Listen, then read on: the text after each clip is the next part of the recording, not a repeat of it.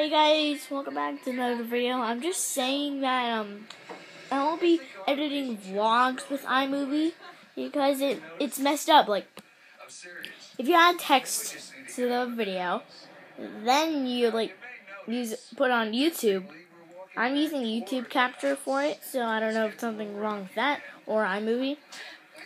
But the text moves if the camera's shaky, so that's weird. And the second reason, what was it?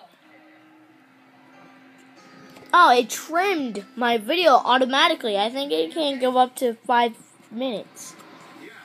It's so stupid. I hate it.